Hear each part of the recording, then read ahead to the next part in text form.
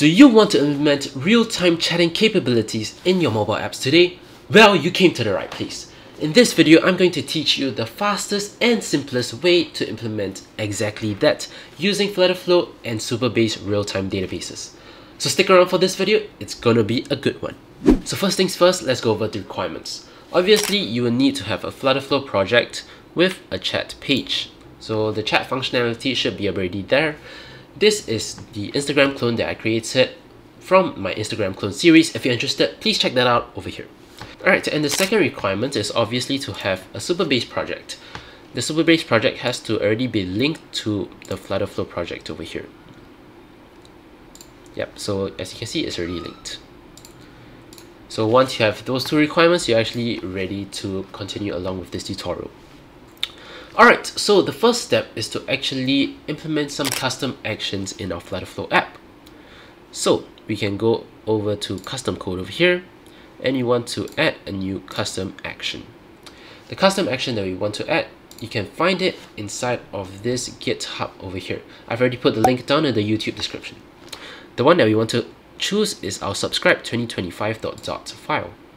So we can just copy this file, go back to FlutterFlow, and we'll replace everything over here. Then we'll click on Save Action. Oops, I forgot to change the name.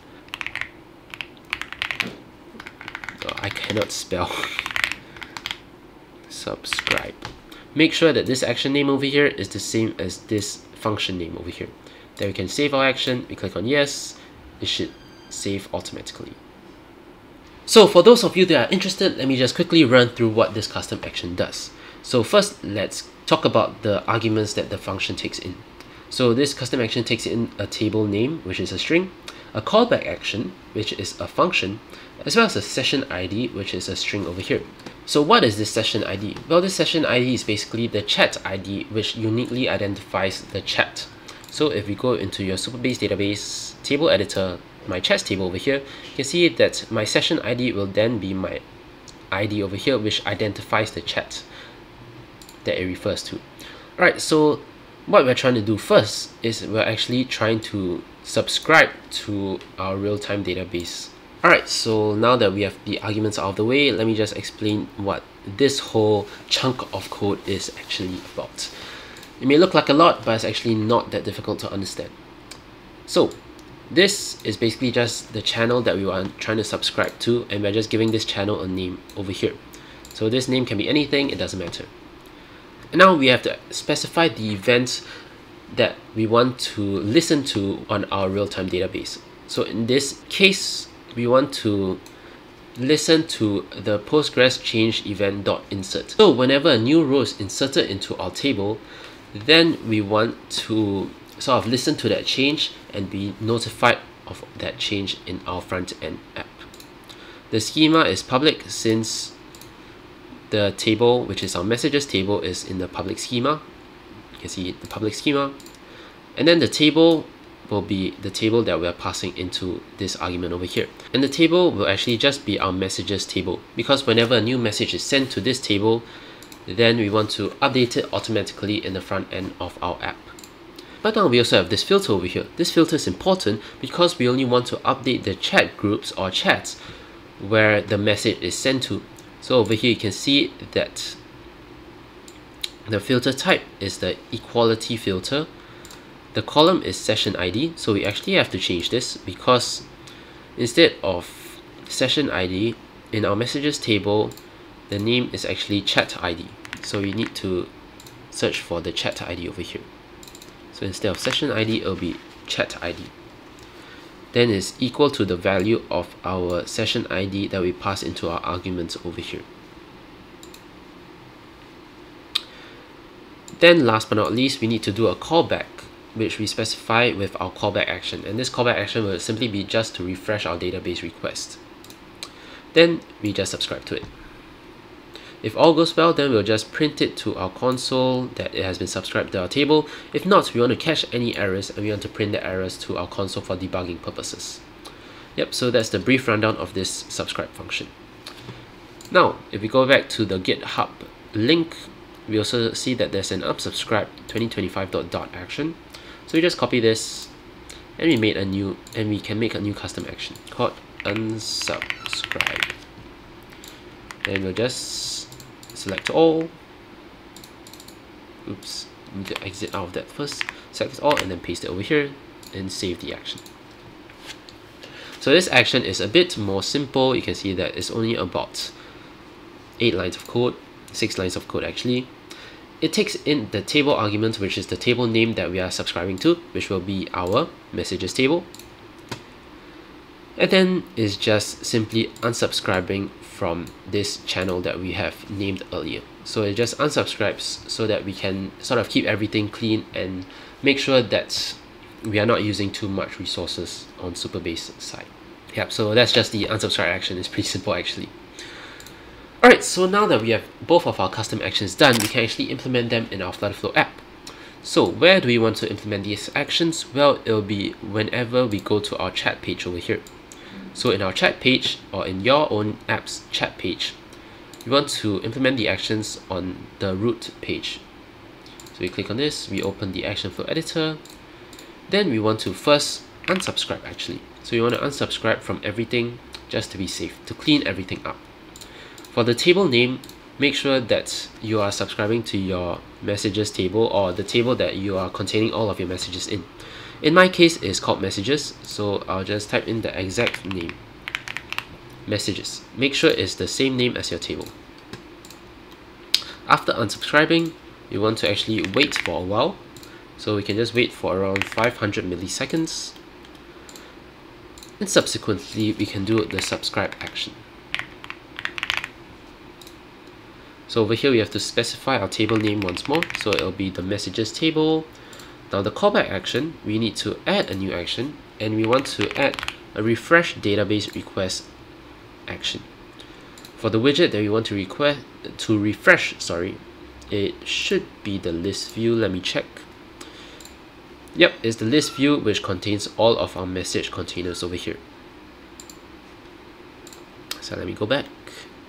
Now subscribe action, make sure that we have selected the correct one. This should be the widget that is generating all of your messages, or is querying your messages from your Supabase table. And I believe we have one last parameter to insert. So this is the session ID, which will basically be your chat ID. So it'll be the chat's ID over here. So for me, I can access it from my chat row, and I'll just access it with my chat ID. Give it a default variable value of 0, just in case something breaks. Alright, yep, and that's actually it for the FlutterFlow side. The last step is to configure Supabase to enable real-time databases. So what we want to do, we want to go to database over here. We want to go to publications, and under Supabase Realtime, we want to click on this source. Then you simply just want to choose the table that you want to make into a real-time database. So in my case, it'll be the messages table. So I'll just toggle that, and you can see that this is the success message over here. Yep. If we go back to database again, publications, you can see that under one table, our messages table has been enabled for real-time functionality. Alright, yes, and it's actually that simple to implement a real-time chatting functionality into your app. So let's go ahead and test it out right now. Alright, while waiting for test mode to load, I thought that it'd be good to introduce you to the real-time pricing for Supabase as well, so that you're more aware and you don't like spend $1,000 or something. Alright, so real-time is charged on the number of messages as well as the number of connections that are going on. So for messaging, it's actually $250 per 1 million messages, and you're only charged for usage exceeding your subscription plan's quota. So for the free plan, which I believe most of you are on, is actually just 2 million, which is quite a lot actually. So every row is 1 message, and you have 2 million messages. And you can see for the other plans as well. And if we scroll down over here, we can see the peak connections pricing, which is $10 per 1,000 peak connections. And for the free plan, we have a quota of 200 connections. So yep, this is good to know so that you don't end up overspending and suddenly having like a $10,000 bill from Supabase. Alright, so Tesma has successfully loaded up. Let me quickly sign into my account. And do I have any chats? Yes, I have a chat over here. So let me just split the screen.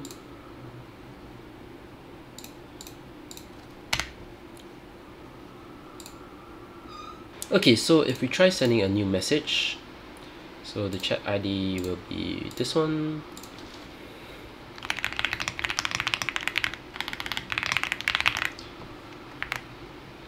Then we click on the sender ID, we just choose this one.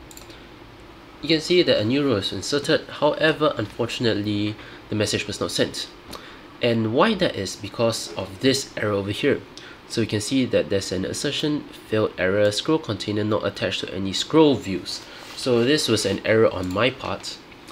If we go back to our FlutterFlow project, inside of our chats page, you see that before the unsubscribe and subscribe custom actions, we actually have this scroll view over here. So we should actually not have this, we should delete that. And because previously that scroll to action was actually coming out with an error which prevented all of these other actions from running. So that is why we did not see, that is why we got this error and we did not see it update in real time. And how I debugged that was also because in our custom code, in our subscribe custom action, you can see that we added these two lines to print the result into our console. But in my Google Inspector console over here, I actually did not see any of that being printed. So this is also why it's also helpful to add some debugging inside of your custom actions as well. So it's a good tip to have, and yeah, it really saves quite a lot of time when trying to debug errors.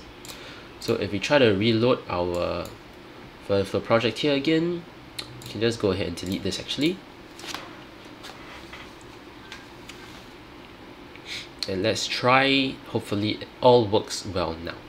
Alright, yep, so we have our app loaded. Let's click on this. And you can see that now we have subscribed to the messages for session ID is equal to 1. So this tells us that we have actually subscribed to our real-time database. Now let's try inserting a row.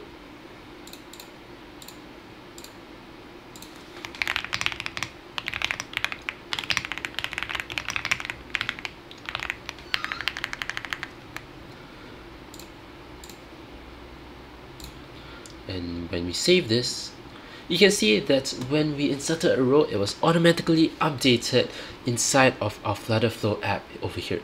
So great, everything works and terrific. I'm very happy now, and this is a very happy axolotl indeed.